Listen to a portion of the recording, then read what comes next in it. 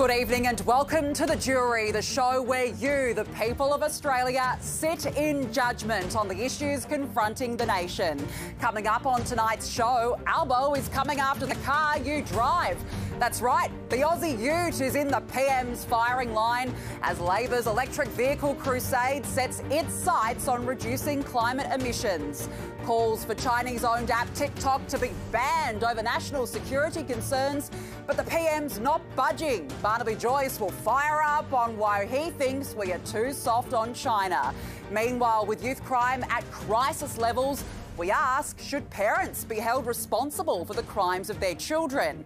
This week, a Labor visa bungle saw arrested immigration detainees walk free.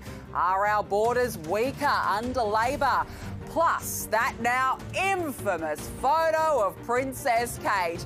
There they are, this week's jury, ready to weigh up the arguments and deliver their verdict. Before they do, we'll hear from expert witnesses and some of your favourite Sky News contributors. The courtroom is now in session. Let's get into it. Sky News Australia presents The Jury with Danica De Giorgio. Well, the next federal election is shaping up to be a ute tax election as the fight over Labor's emission reduction plan for cars and utes shifts into top gear. Manufacturers will face fines unless they lower the carbon intensity of their fleets by more than 60% by the end of the decade. It's been touted as Labor's great climate change market intervention, though the PM insists petrol cars are not being banned. The Federal Chamber of Automotive Industries warns the proposed emissions standard will push up the price of popular models like the Ford Raptor by $6,000 and some other models by $25,000. Already, Australia's three most popular vehicles sold in 2023 all emit 194 grams of carbon per kilometre on average, meaning the Ford Ranger, Toyota Hilux and Isuzu D-Max are under threat under Albo and Bowen's blueprint. Our first question for the jury is the government trying to kill off utes?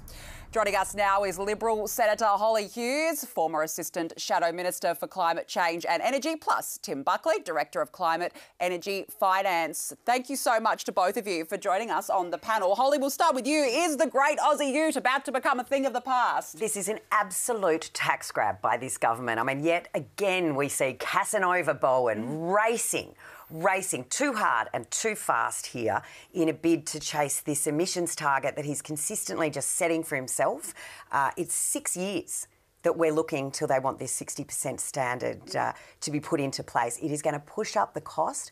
Australia itself is a very unique market, yet Bowen seems to have no comprehension of this. We've got a generation of kids who apparently have climate change anxiety. What Bowen is doing is setting up the Australian family and the Australian tradie to go into range anxiety. We know that there's not enough options when it comes to charging, but we also know that there are not enough options when it comes to SUVs and utes in these electric vehicles. They just simply don't exist. The few that do exist are left-hand drive and cost over $100,000. Wow. So what does this mean? It means that Australian tradies and Australian families are going to keep what they've got for longer. That's going to lead to higher emissions, and it is absolutely a bid to tax the ute out of existence. I mean, this is quite a big plan by the government, Tim, that's been handed down. I mean, surely you've got to concede they're coming after the ute.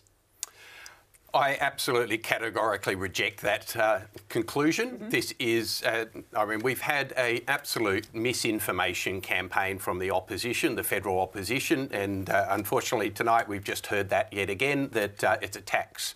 There is no tax involved. It is not a new tax. We've had ABC Fact Check and ABC Checkmate categorically say that there is no new tax and that the statements of the LNP are categorically wrong. There are a number of reasons why this is very, very sensible strategy to drag Australia into the current century. Our emissions standards are some of the worst in the world. India, China, Europe, America all have emission standards. It's about time Australia joined the rest, 85% of the rest of the world, and actually have some standards, some emissions controls on our vehicles. So apart from the misinformation campaign, to me, electric vehicles are brilliant. We import in Australia $60 billion a year of oil and diesel. That is a massive energy security risk for our country. It's a massive economic headwind for our economy.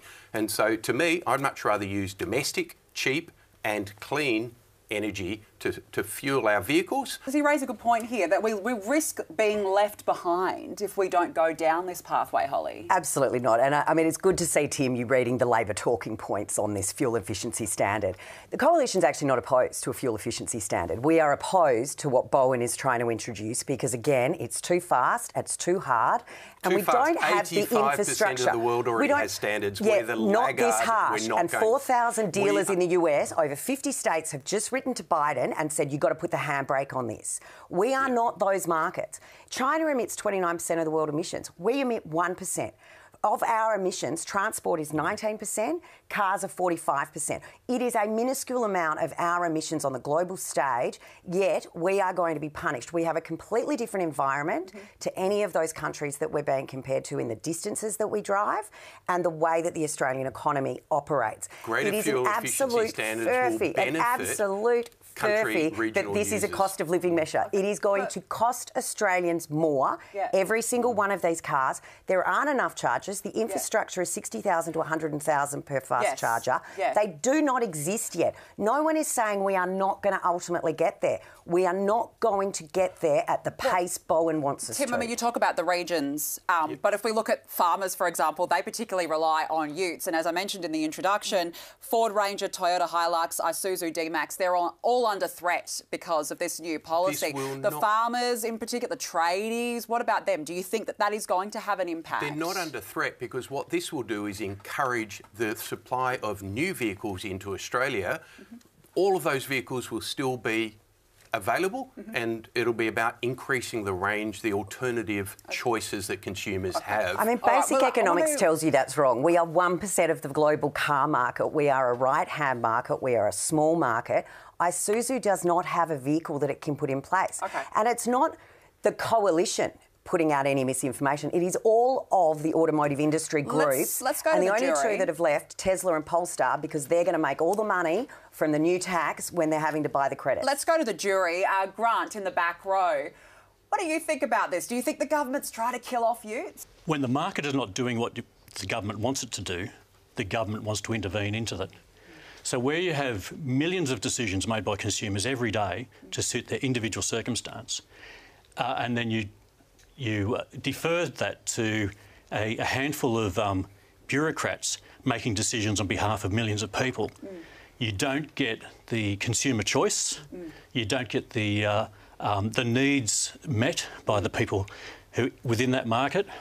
If we're going to be relying on electric vehicles, the question has to come back to Australia and Canada are the highest producers of uranium, yet we don't have nuclear energy here. Yeah, well, I mean, that's a whole different separate topic, isn't it? That's a whole different matter. This is what we're talking about. No, it's true. Look, it's a good one. Samantha, what about you? Do you think that the government's trying to kill off utes? I do. I look at it and I think we're going to increase the cost of everything. We have trades who already struggle to get to places on time to do the jobs in someone's domestic house. But if you're going to limit the ability for how far they could go, how many jobs are they going to be able to do in a day, and then how much are they going to have to charge because they need to make the same amount of money? Can I respond to that? Yes, because at the end of the day, the range anxiety was absolutely, I hear your point. 5 years ago, 10 years ago, battery technology was last century. It is expanding phenomenally. Last year, 30% of all cars sold in China, 8.1 million cars in China were electric vehicles. China is expanding its share of electric vehicles 10% per annum. Their target is 80 to 90% by the end of this decade. We won't be able to buy internal combustion engines because foreign manufacturers won't be producing them next decade. If we don't start getting ready for it, we'll miss out. We're already the world's laggard, and you won't actually be able to import those vehicles because they won't be manufacturing them.